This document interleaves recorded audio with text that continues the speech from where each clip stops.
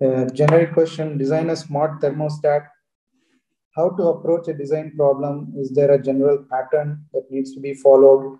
Requirements gathering, hardware, software design, state machine. Yeah, of course, those are all the things. So basically, what is that purpose of this kind of one line design questions, right? So it's an opportunity provided by the interviewer to demonstrate certain design skills, right? Not only technical skills, so the skills, it could be, design skills, it could be requirements gathering skills, it could be other soft skills, basically communication skills. So it's an opportunity, irrespective of what the problem statement is. And then it also means certain degree of awareness of product awareness, right? So that is what the designer is, the interviewer is looking for in such questions. He's not asking you to implement it anyway. So it's about how you think. So the problem statement, something like smart thermostat, right? Now, I'm sure if not, you have not designed it before, at least you would have used one. So as a user, what can you say about requirements, especially the functionality? Non-functional requirements may not be possible. But do you know what this is supposed to do, a thermostat? The main functionality. The main functionality is to control temperature.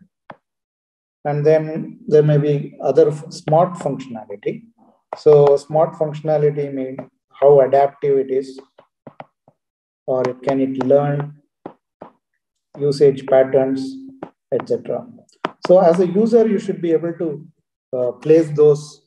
Instead of freezing there, you think of as a user, if you have seen one, or if you have read about one, or if you have used one, you would be able to describe this. Then you can elaborate on this requirement. Then there could be also business objectives. Are you able to think beyond technical? Are you able to think business objectives? For example, a thermostat can be just a device that is sold on its own, or it could be a service as a service, right? For example, your utility bills can be enabled.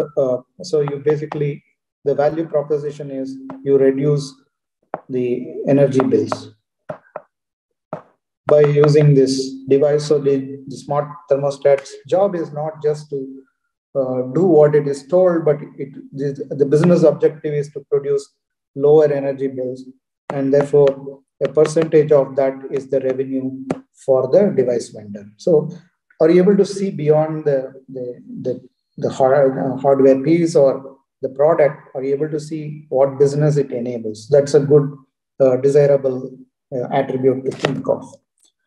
Of course, when you think in so many dimensions, you may lose track of essential. So you should always think about what is the minimum viable product. Are you having a tendency to complicate? So this is what the interviewer will be looking for. Are you able to simplify? Are you actually dealing with ambiguity?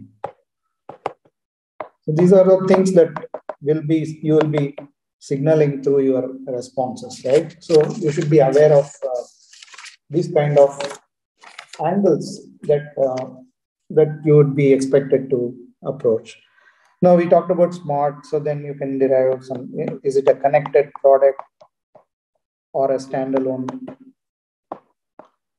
Okay, so how does it interface to a gateway or a cloud service, cloud database, or whatever? So you can, now this is where your background helps, right?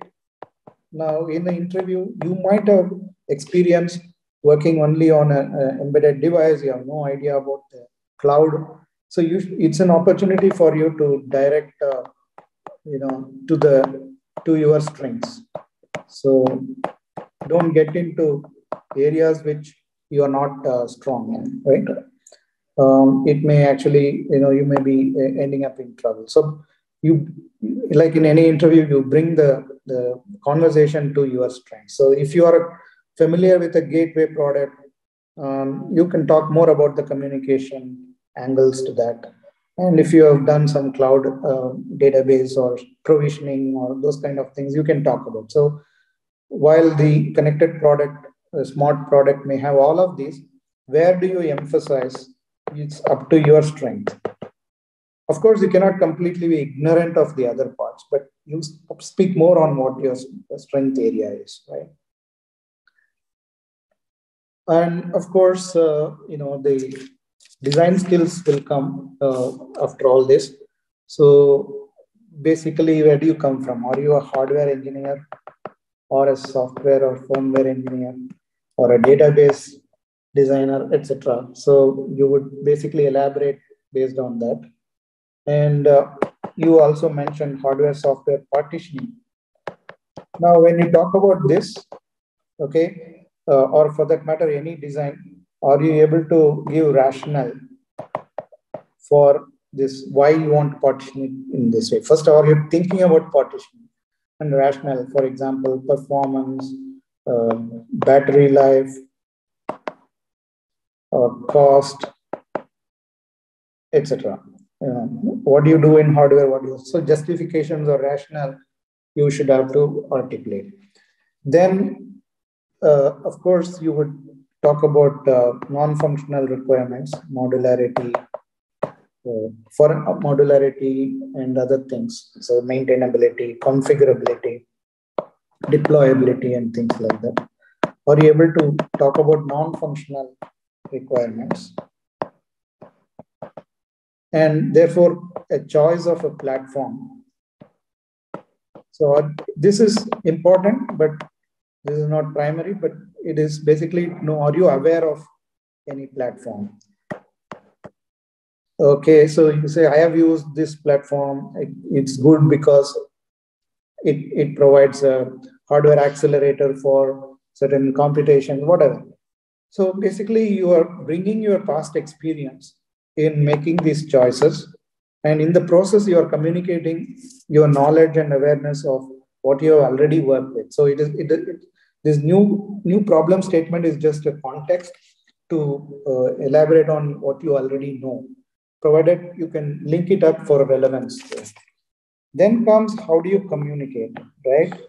So you talked about requirements. So asking or confirming, it's better to say, okay, this is what I think. This is the assumptions I'm making. So this brings you a clarity of what bounds you are putting on the problem statement. Are you able to communicate that? And then, of course, design-wise, block diagrams or any other diagrams, context diagrams, tech stack. Are you able to communicate what is the tech stack you are using and how they are providing different services? And most importantly, design alternatives, if you can think of. And then the rationale for choosing one choice. So basically, you are given an opportunity to free opportunity to exhibit all these skills. Your awareness of a product, some business angle, some deployment angle.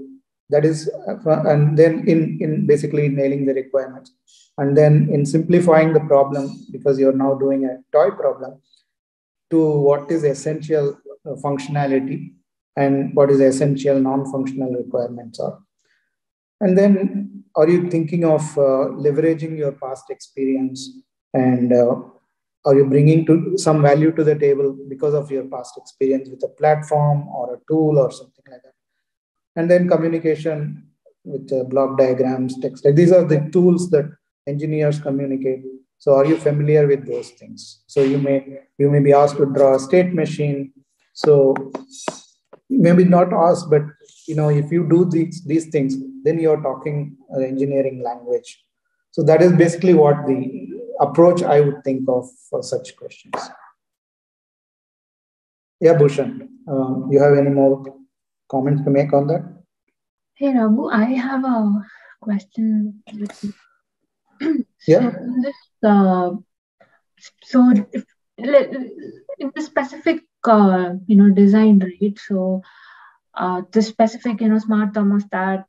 So I have seen like few blogs where they use like ARM-based microcontrollers, but to be more specific, like in your experience and dealing with the product, like which type of tech stack or microcontrollers have you seen more commonly used, or how does it typically? Yeah, definitely any connected product. If we are talking about smart, you can think of it in three ways. Basically, the core functionality of sensing and any control interface. It should the microcontroller platform should support that, right?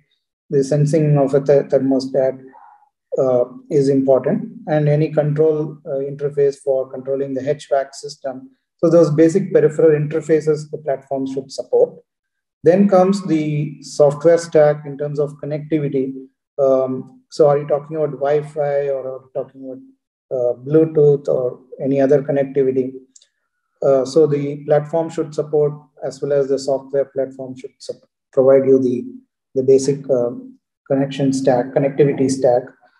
Then, yeah, of course, it's battery powered, or it is powered, line powered, is important in the choice.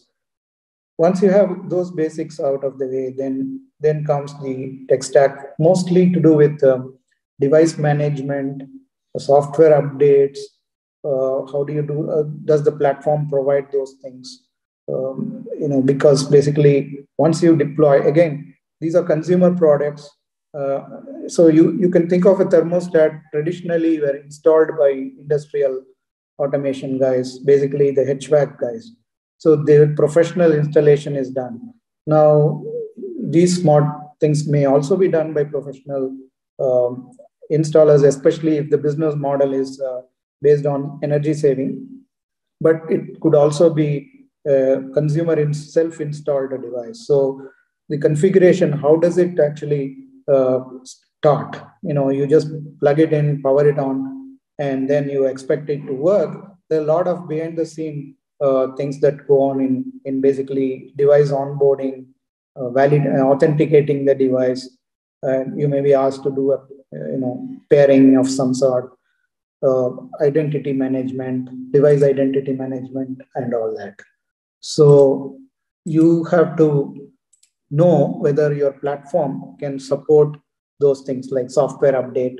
So is there sufficient flash memory to have two or more images of the firmware to do a over-the-air update, so you can actually do. So again, those are the choices that you would make from a deployment perspective. Um, so does it answer your question? Yeah.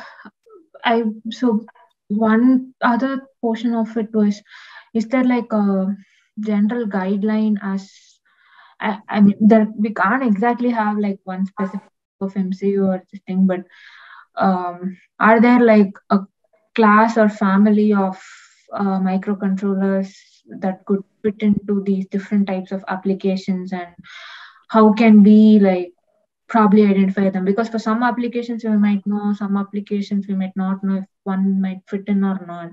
So is there like any Yeah, guideline? it'll depend on obviously the kind of product that you're talking about, right? So if you're talking about a consumer or industrial product. Now, if it's a VR headset, then you need high performance platforms, like the one from Qualcomm. So basically, to know that if you know this question is coming because you're attending an interview with a certain group, you can do some research and find out what they already use, if it is available. Otherwise, it's very, generic platforms are good enough to start with, and you can state so. I'm not familiar with the best platform for this kind of product, but assume I have worked with such and such low power product or a such and such low cost product or such and such high performance product and extrapolate.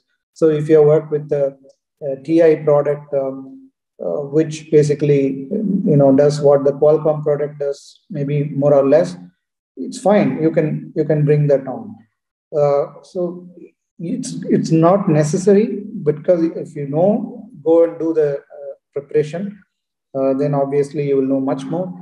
If not, if you're suddenly blindfolded and asked this question, you have to leverage what you already know, and you can make a reasonable assumption. So obviously you won't choose a multi-core processor platform for a thermostat.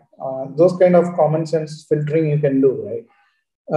Industrial, typical, as an engineer, embedded engineer, you should know which platforms are popular, which microcontrollers are popular for which applications. It's a professional, upkeep that you have to do, scanning magazines or whatever, to know which are the application. You can read the processor application notes. You would know. I mean, the semiconductor vendors publish all kind of information about the various applications. Periodically, you have to equip yourself with, okay, earlier it was MSP 430. What is the equivalent of MSP 430 now? Popular in the ARM family. Do people use it? The ST micro platform has an equivalent for that. So I think that is part of a professional upkeep, knowing the generic application space for which what platforms are used. Automotive specific grade components may be different. So if you're talking to an automotive company for an interview, you're expected to know the typical, some groundwork you may have to know if you have not already done. Okay, makes sense. Yeah, thank you. There's no one shoe fits all kind. Okay. So yeah, definitely. But I would strongly advise not prepare for a target interview. If you are generally keeping yourself informed, reading online magazines or otherwise, you will be good. And you can be saying that this is all I know, but I will use this to explore this problem. Okay. So as that itself is not important. You're not actually building the product. You're only doing an interview. As long as you're communicating, your thinking, clarity, etc., are established, and your background, how you leverage, is established, you're good.